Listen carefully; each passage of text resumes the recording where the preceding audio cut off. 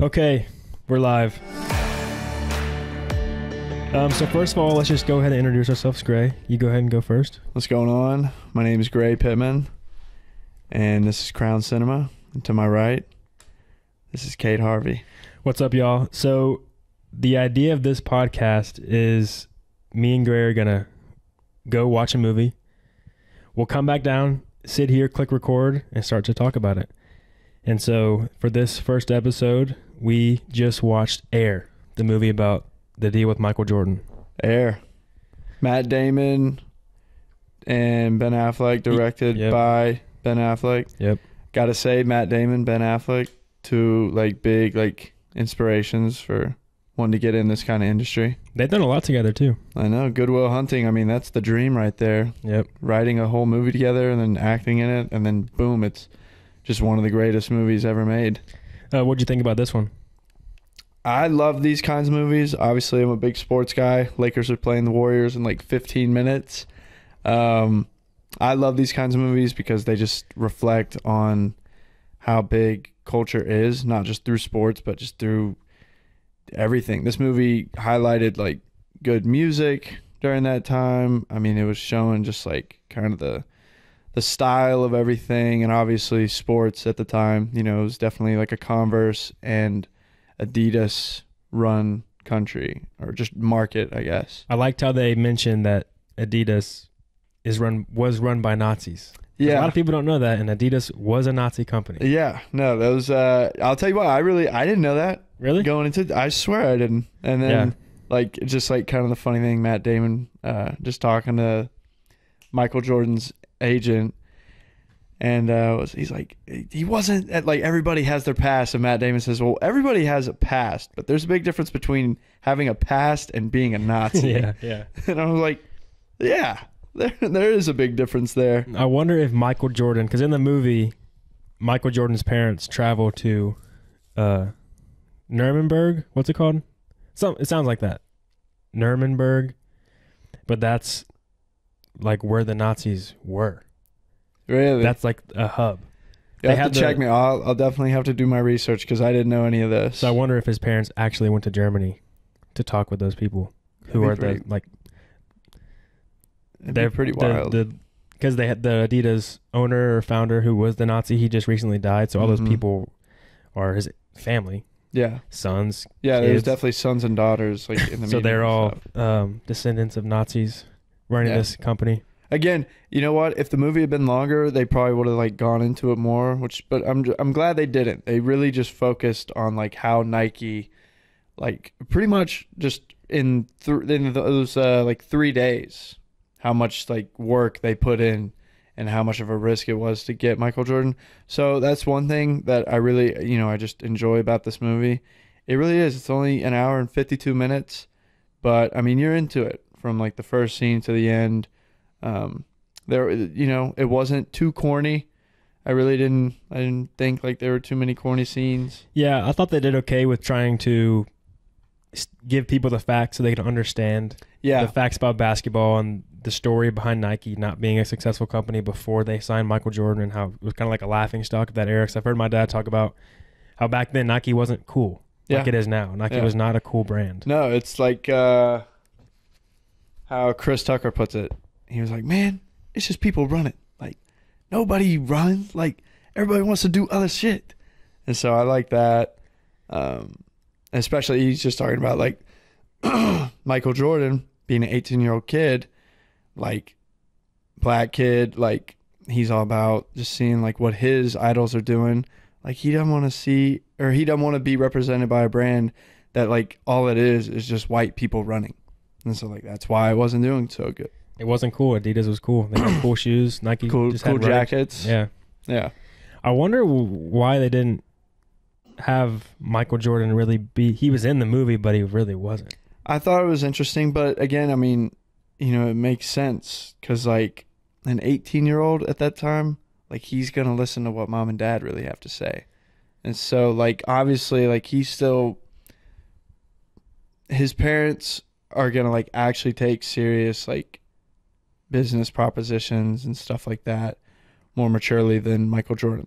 His mom says at one point in the movie, this isn't a spoiler, Like Michael Jordan's big thing is he wants this red Mercedes. Like he wants an offer and he wants this red Mercedes, like convertible or whatever it is. And his mom says, like, you know, Michael Jordan, all he wants is this $250,000 offer and a red Mercedes that he's not going to care about in a year. I really wonder if that deal was really mainly with the, obviously the Nike was heavily involved in it, and I wonder if it was really just his parents. I wonder if Michael Jordan really had no say in it.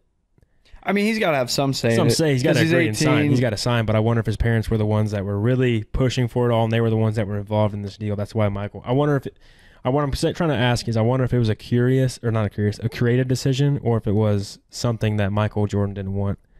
Maybe he didn't want to be in the movie. Maybe there's some agreements or something. I wonder if that's the issue there. Yeah, again, you know, we'd probably have to do like research just to see like how they went about making this movie, because I wouldn't be surprised if like Michael Jordan was just like, you know, like honestly, like I didn't really do much in those meetings. Like I was just 18 years old. I just wanted like to see if the stuff they were going to give me was cool, how much money I was going to make. Like I wouldn't be surprised. And then like him telling like Ben Affleck or whoever he talked to about the movie, maybe they heard that and they were like, whoa, like how cool would that be to do like this movie about the creation of Michael Jordan's like brand essentially, and like he's really not even in the movie because he's just a kid. But it was very obvious that he had 2 lines. But they didn't. You never saw his face. No, you never see his face. Like they very intentionally never showed his face. Like people covered his face. He'd always turned around. They just show like blurry back shots of him walking. He had 2 lines, and the first one he sounded like a dumb kid. Like, do you remember what it was? No. They show the shoe. You know, it's red, white, and black. Michael Jordan says, "Chicago Bulls." yeah. And like Chicago Bulls colors. Just like he points at his Chicago Bulls. Yeah. And like, that's the only thing he said. So I bet MJ was like, okay, wait a minute. Like whenever he saw the movie, I'm like, wait a minute. I said way more than Chicago Bulls. Like, yeah, you think he's. I'm so curious on why they didn't show him. It's strange that they blatantly didn't show his face. I guess it could make sense because it's not about maybe they didn't want to make the movie about Michael Jordan. It's about the deal, and if Michael Jordan's in the movie, he will steal the show because people want to know. They'll think it's a Michael Jordan movie. It definitely was about the deal. It's not a Michael Jordan movie. It's about it's about Nike. Hey, had me fooled. I'll tell you what. I didn't know about that fact until, first off, Sunday with Scott Jordan, who I assume might make his way onto one of these podcasts one day. He's part of Crown.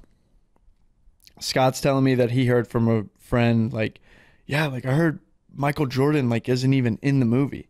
And Scott was like, why would the real Michael Jordan be in the biopic about Michael Jordan? And so I was like laughing about that. And then you were like, no, like there's not even an actor. Like there's not the character Michael Jordan. And that, like I didn't know that until like 5 minutes until we walked in the theater.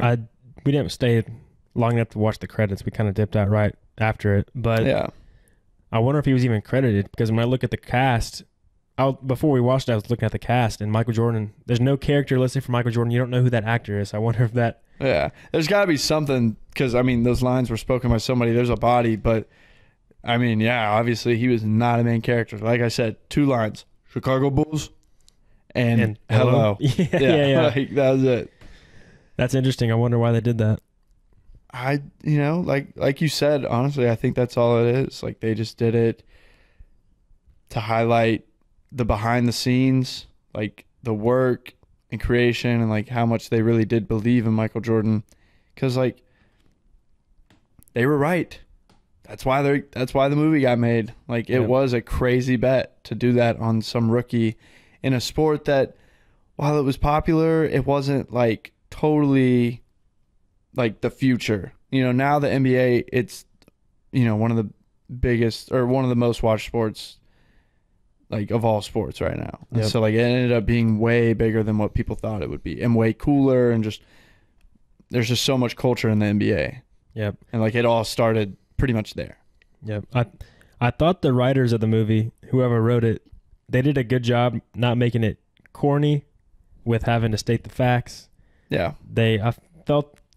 I felt maybe they lacked a little bit with they didn't really write the risk that well, I thought, because they just a little excerpt about the dude Rob Strauss, I think his name was, Jason Bateman's character. Yeah, and like how he could be fired and not see his daughter. Yeah, I was like, okay, well, we don't really care about that. Yeah, like what does this mean for Nike if this doesn't work? Yeah, the risk there wasn't really much risk. I felt like they could have made that a little bit better, because the only real risk that they wrote in was that this guy was going to lose his daughter. Yeah, which is or Matt Damon's character like is just going to have a hard time finding a job. Yeah, and it's like, okay, but do we really care? We also know how it's going to turn out, so maybe, Yeah, but like I agree. No, I do agree. I think the only thing they really said about like what Nike would do if this didn't work out is Ben Affleck, the CEO, playing the CEO, says like he'll lay off the entire basketball department, which is terrible. Don't get me wrong, but I wish he had been like, not only am I gonna have to like lay off the entire basketball, like we're never gonna like, if we miss some crazy opportunity like this again, like we're gonna be so far behind Adidas and Converse, like going into the future, something like that, which does make sense, but it was left unsaid, I think. I also enjoyed how I liked the writing aspect of how they told.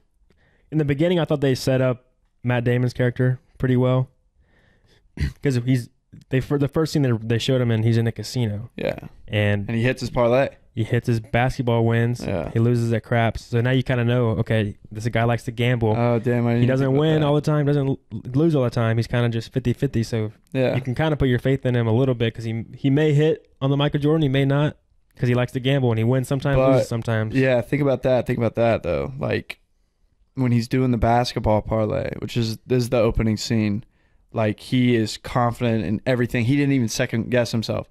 At one point, I guess he kind of did. He was asking about some player like hitting like what's the over under, and he was like, you know what? Never mind, doesn't matter. Just take the under. And it shows him going back, gets his money. He's cool, whatever. Then he goes to the craps, but like he hits, and then he doesn't hit, and then he's like unsure of like what to do after that. And so like that was like.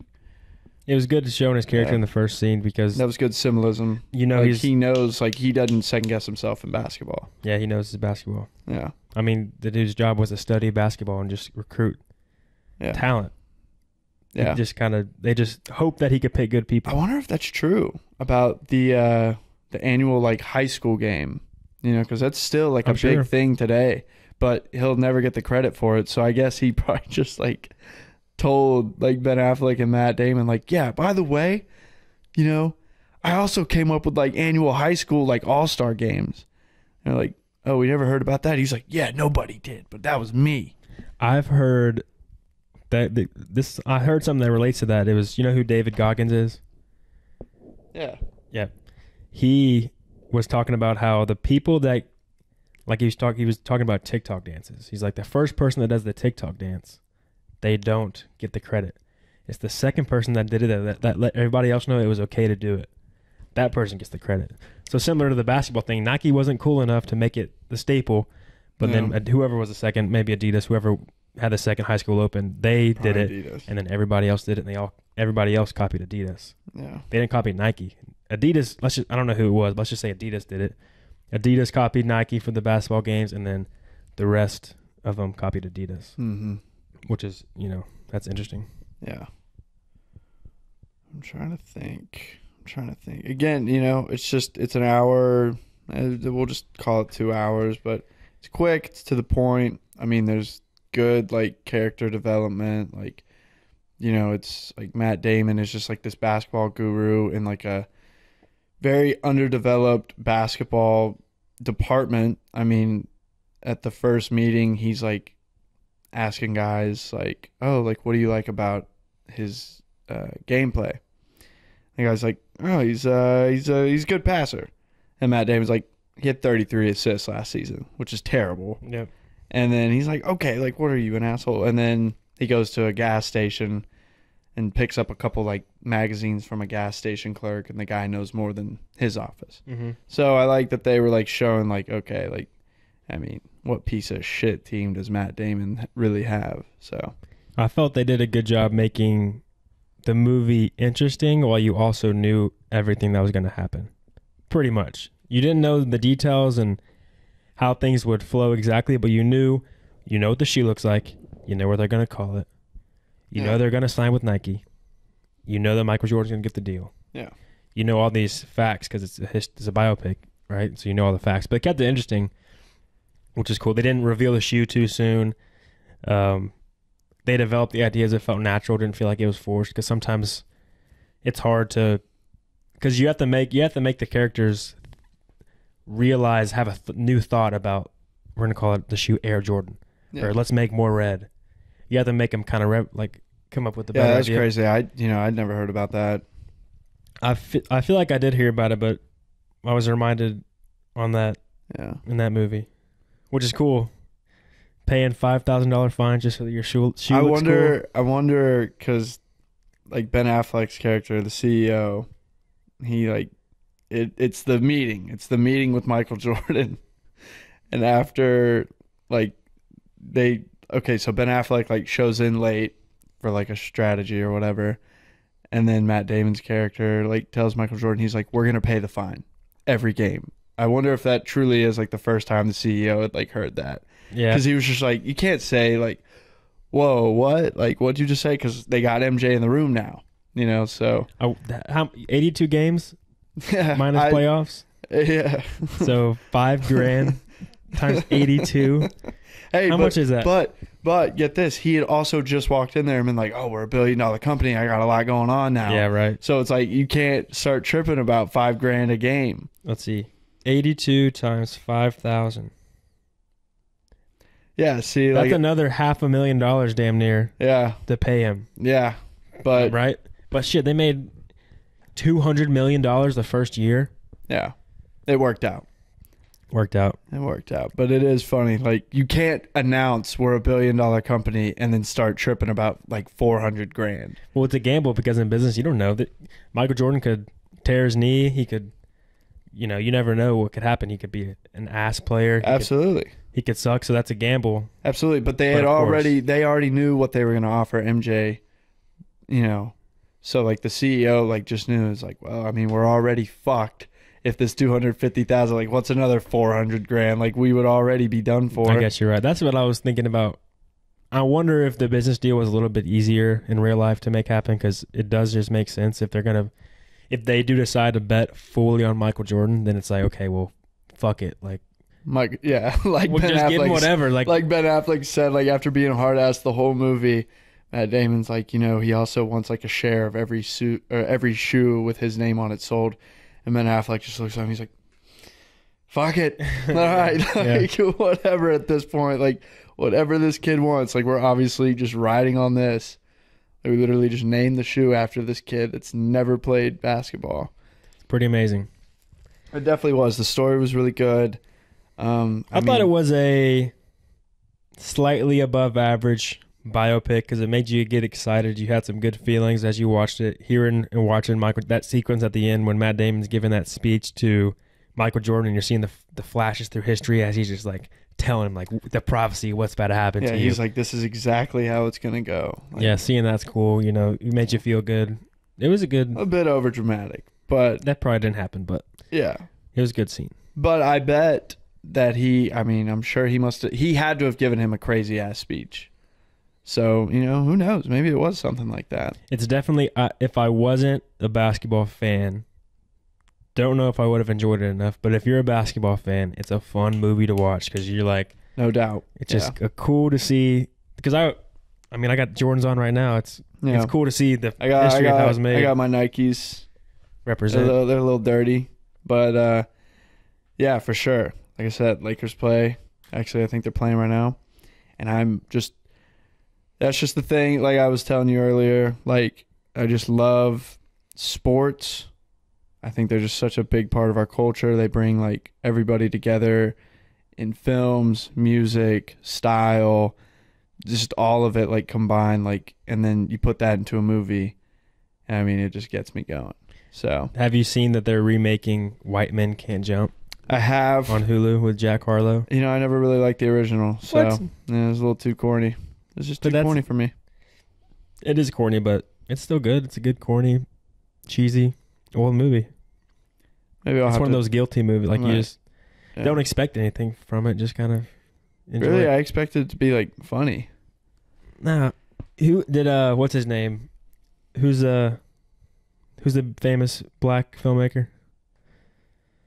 What's his name? I don't know. You do know. What did he direct? A lot. Name a movie. I just watched Straight Outta Compton. Did he direct that? No. Okay, because that guy's name is F. Gary Gray. He doesn't like Quentin Tarantino. Oh, he's a director? He's a filmmaker. He writes and directs. Dude, his name's on the tip of my tongue. If anybody's listening to this, it's probably annoying because you probably know who it is. Dude. Well, thank God we can edit. Yeah. Of course, it shows the old one. Nope. He didn't make White Men Can't Jump. Okay, I was wrong. Okay. Pointless. You don't know? Oh, dude. He made the new movie. It came on Netflix called The Five Bloods. It's the Vietnam movie with the black dudes. They go back, or they fought in Vietnam. They go back because they hid treasure. They found gold. So the whole crew back in their like platoon who like hid the gold, they get together as old men to go try to find it, so they can become rich. I heard about Spike Lee. Spike Lee, there it is. Jesus, dude. I knew it was with an S. I kept wanting to say Stanley. I was like, that's not it. Spike Lee. Holy shit.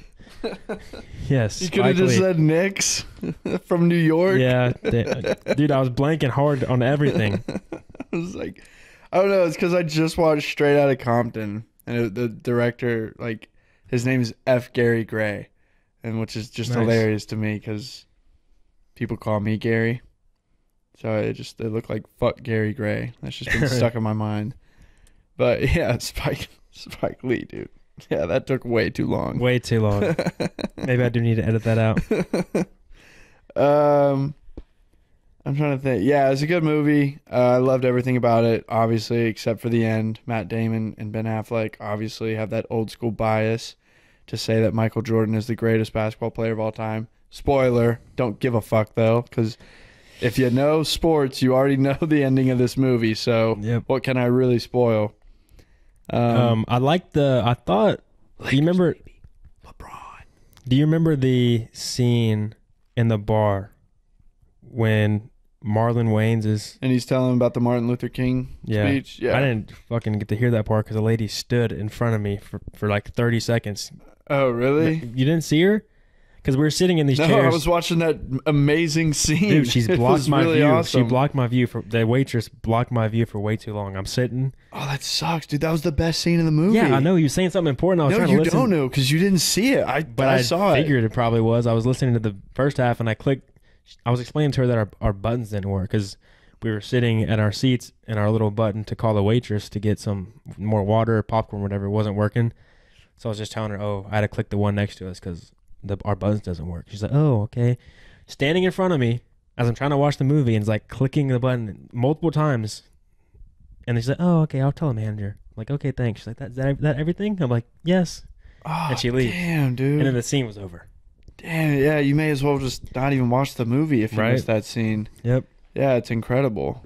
It's incredible. He pretty much was like telling Matt Damon's character, like, everybody has their own voice, like telling him, like, hey, like, wait, or hey, like, take that risk. And like his voice was telling him, like, I was listening to a bunch of people give speeches and like they were all just like kind of mediocre, and then he was like, but I'm gonna stick it out. I'll watch like all of them. And then boom, MLK was the last speaker and gives his I Have a Dream speech. But he reveals that MLK only wrote like the first half and then pretty much improvised the second half. And then he's like, hey, like, I love that speech. Like, that was incredible. That was the best speech ever. And MLK gave him the speech. And that was real. Yeah. At the end of the movie, it obviously, showed that actually I'm not going to happened. lie. Yeah. Like, whenever I was like watching that scene and he was explaining, I was like, okay, that might be like a tad bit over dramatic. You've seen Hateful Eight? Yeah, It's like Samuel Jackson with Abraham Lincoln's letter, and it's not real. Exactly, but like, he didn't say that. Right. Well, I mean, he did make the joke. He was like, "Yeah, you should see the letter I have from Abe Lincoln." Too. Yeah, that was good. But then, like in the end credits, when they're like giving credit to like everybody that was like characterized in the movie, they say that same guy, not the actor, but like the character it's based off of, has been offered a maximum of like $3 million for that speech, and he refused it. So he's definitely not lying. yeah, dude. You should definitely hold on to that. Well, I'm gonna look it up. It's got to be real. They put it at the end of the credit. That'd be stupid if they didn't. If it wasn't real and they just put it in the end of the movie. It's just a movie, But so what I was saying about that scene is the shots were interesting. I never seen a conversation shot like that. They seemed like they're focused. If you notice, their focus pool was like it would get blurry on him. Like they would like focus on the drink, like the beer. It would focus on like his side, like because if I'm sitting like this and the camera's over my shoulder, it would focus on my face here, which normally doesn't happen. Well, I thought was an interesting way to do it. Ben Affleck, directed by him. I wonder who the cinematographer was. I don't know. I don't really know many cinematographers, if I'm gonna be honest. Yeah, you're better than me. Do I know any? Yeah, Roger Deakins. The greatest of all time. Did Dune?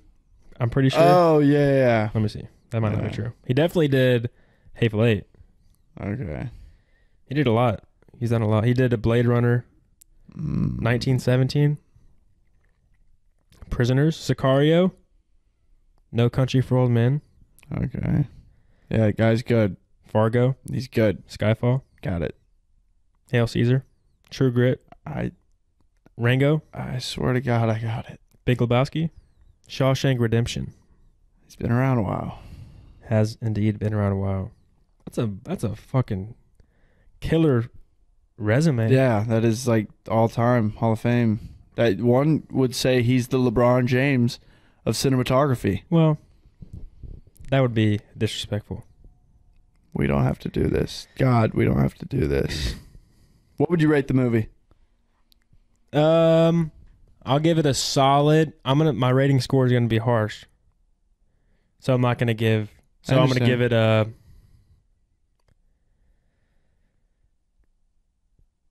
6.8. I'll give it a 7.5.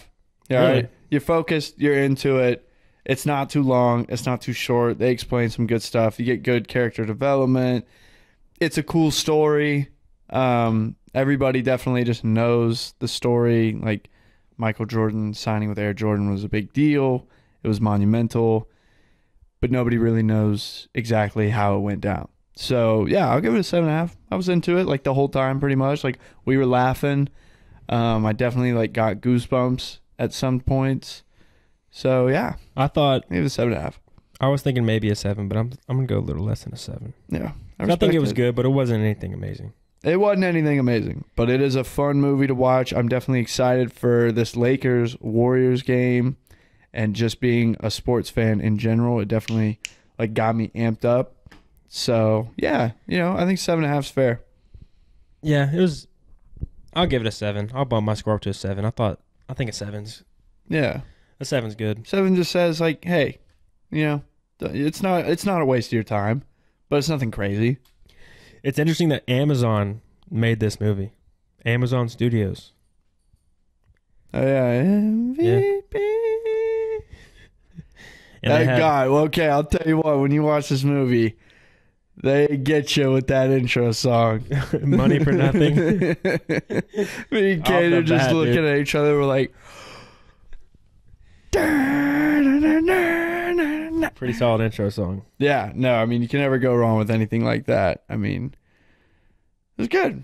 I wonder. It's good. Let's see. Guess. How much money do you think Nike paid Amazon to make this movie? Let's look at the budget, and we'll see their percentage. All right, the Air movie budget was,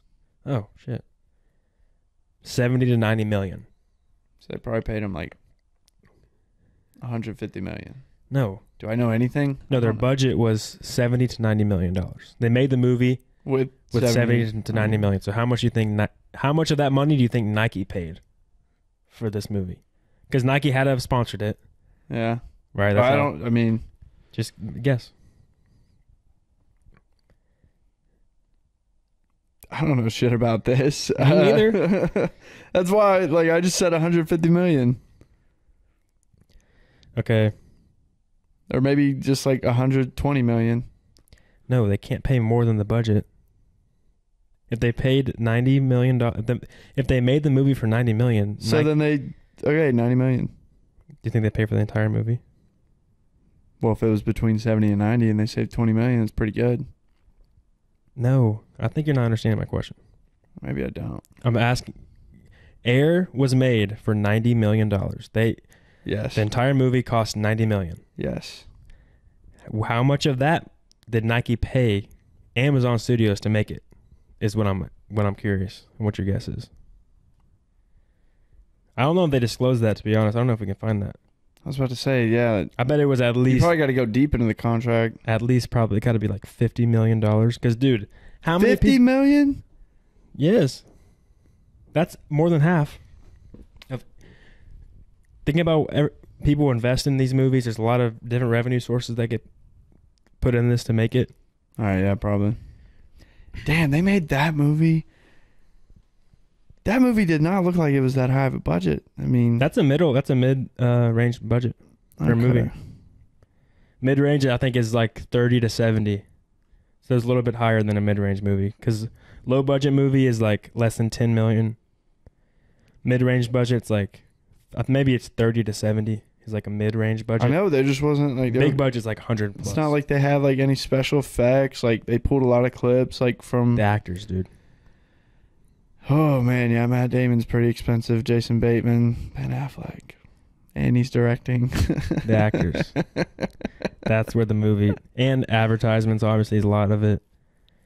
Yeah, because there really, there wasn't anything special. I mean, it was all shot in North Carolina and wherever Nike headquarters. Yeah. Yeah, it was just and we'll probably just film sets. Yeah, I mean, it was all pretty much taking place in the office. I mean, I guess they went to Vegas just to fuck around at the beginning. Yeah. I'm sure they didn't even go to Vegas to film that. Probably not. But yeah. Still, yeah, I mean... I'm surprised it was only $90 million. I would have thought... Because usually for these movies, they try to just pump them up. You know I would have thought less. But again, this wasn't like the most advertised movie. Yeah. Like the most marketed movie. I didn't really know about it. That's wild. I knew about it, and I thought it was cool. But at the same time, I was like, oh, once that like comes out into theaters, like I want to go see that immediately. That movie's been out in theaters since like April 5th. Oh, it's like a month? Yeah. Oh, damn. Yeah, I looked it up because I was like, when is that Air movie coming out in theaters? And I see it's been out like since April 5th, and I'm like, oh, okay. So like, boom, like, and I watch NBA basketball. You would expect that commercial to be like pumping in the NBA, but like not really. The only reason I really remembered it was because Chris Tucker came on TNT's halftime show with Shaq and them. And then I was like, oh damn, I kind of forgot. And then they were like, Chris Tucker, like Air was an incredible movie. Like I was like, Chris Tucker's in this movie. What the fuck? And then April 5th, I was like, okay. Yeah, maybe that's why the movie wasn't a, giant budget movie or maybe that's why we didn't see it. It's because they didn't have like hundreds of millions of dollars. Because I'm sure to advertise on the NBA is a fucking fat price. No doubt. No doubt.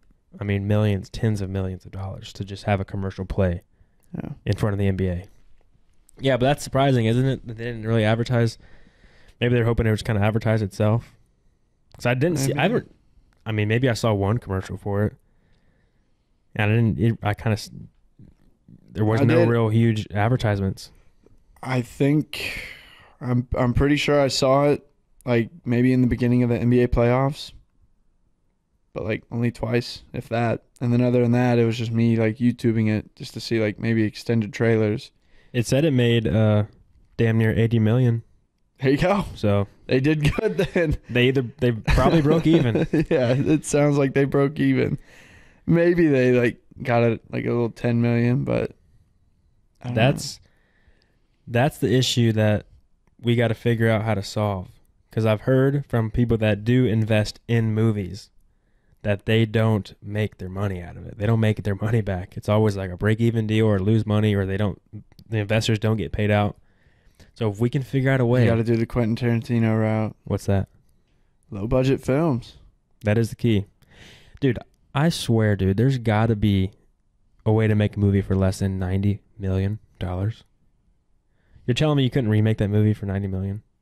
That's what I'm saying. I mean, for less than $90 million, like 20, like, okay, how much are you paying Ben Affleck? Probably $5 million. Oh yeah, but then at the same time, like the whole Ben Affleck, Matt Damon duo, like everybody loves that duo. They think of Good Will Hunting immediately, and then directed by Ben Affleck. It's like, okay, fuck, like, and that's what they're paying. That's what they're paying for. Like you said, it's the actors: Jason Bateman, Chris Tucker. But that's not. I don't think they make $10 million from a movie. I think it's probably a few Jason million. Bateman right now, he's probably he counts for a lot. Everybody's a Jason Bateman fan right now. Yeah, but for a side character, dude, he ain't making $10 million. Ben Affleck's he probably made maybe $10 million because he directed it. Yeah. And didn't star in it, but acted in it. What do you think Matt Damon made? Like, I don't know, maybe like 7. I wonder if that's public information. If you can see how much money they made. How much did Matt Damon make in Air?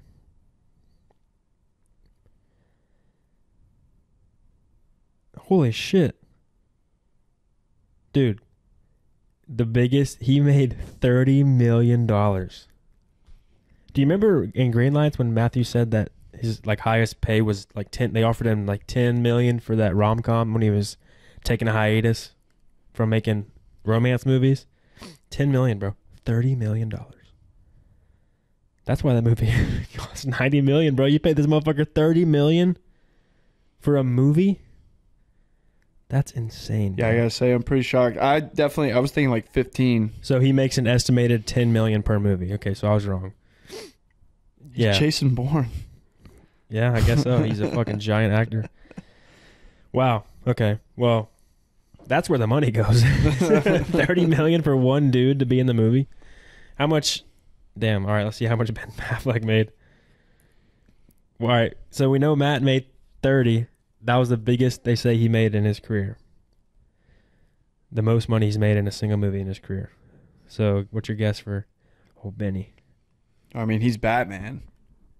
So, yeah, he probably made a fuck ton from being Batman. Oh, he definitely made a bunch. I don't think it shows. Okay. They say he at least made 10 million. Yeah, he's not the best Batman. No. Kind of trash Batman. Do you see what's his name is back as Batman? Michael Keaton. Yeah. Yeah. He doesn't seem like a Batman to me. I mean, nothing about him screams superhero. He's the OG Batman, so but I can't say that because I remember growing up on that Batman. I've never seen him in that Batman. But that's back when Batman was kind of goofy. Yeah. It wasn't cool like they try to make it now. Yeah. No, I'm not. I probably won't even see The Flash until I hear that Christian Bale's in it. Dude, that'd be cool. If they somehow get his Batman into it. That is a complete ripoff of Spider-Man. Yeah, that's what they're doing. Yeah. Dude, DC is just the only thing they got right was Suicide Squad. That was the second one. Yeah, no, that wasn't bad. Other than that, like, I love the Batman Suicide Squad. The Batman was good though. I like the Batman with Robert Pattinson. Yeah, that was a solid movie. Now they're doing the Penguin like spin-off show. Colin Farrell. Yeah, I haven't seen the trailer for that, but I have seen. It was pretty cool. Hopefully that's good. But I hope they make I wish they let the Joker, because they made the Joker, the Batman, the Penguin. They got to figure out how to put them together. Well, haven't you seen in like Robert Pattinson's The Batman? Haven't you seen the deleted Joker scene? Yes. Yeah, so they're not using Joaquin Phoenix's version. They could though. That's a small scene. Is after credits, deleted scene. Yeah, I mean, because in Iron Man they changed War Machine. Yeah. Remember the first movie was a different guy. Mm-hmm. So they could always change it. They haven't made a full movie with them yet either. You can always change an actor. Yeah. Yeah. I got to see the second Joker. What? Which one? The new Joaquin Phoenix one. They're making a new one? Yeah, they already have pictures released of this, like the film sets. Joaquin Phoenix and Lady Gaga. Oh shit! And Lady Gaga's she's Harley Quinn. Harley Quinn. Yeah. Damn, I did not see that.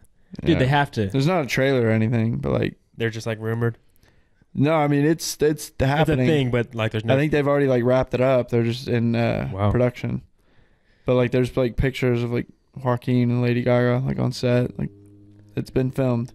I'm really. They've said they weren't, but I'm curious on if they will tie them together. The Batman, the Penguin, all of them. We'll see. I mean, obviously the Penguin. I mean, yes, the Penguin's already tied in, but no, the big thing is to see if they're gonna tie in Joaquin and Robert. Because that Batman movie, dude, that was such a good movie. It was cool. If you got the patience for it. If you're a big like Batman fan, like a big like. I don't even think so, dude. I think if you just don't even know the Batman, you could watch that movie and enjoy it. What do you thought it was slow? I thought it was slow, but I also liked the vision they went for that. Like they went for like finally Batman being like a detective, like not just a superhero. Like, and he's more gritty. Yeah, and like that was the Batman that I used to like always imagine. Yeah, I love the sound design on the fight scenes, which is how brutal his punches sound. Yeah. They just like break bone as he just waylays on people. That scene when he's with, I think it's the first time you see him fight, when he's in the everybody's like, the bat signal's up in the air and everybody's like looking at the shadows scared. Yeah. And he comes out of the shadows because there's like those goons. Maybe it's the Penguin. I don't know. Who are those skull-faced goons? I think those are just like Gotham. Yeah, all right. Like whoever they were, yeah. Weird ass emo gang members. Right. Like they're When just he like beats their ass. Yeah, those are just like the guys that you beat up in the beginning of video games. Okay, well, the camera just died. Even though it's plugged in, that doesn't make any sense. That's okay. We stopped talking about air so long ago. That's okay. That was good. That was good. You can wrap this up? Yeah. All right. There's the first episode of the CRWN Cinema Podcast. Appreciate y'all watching. That was fun. We're out.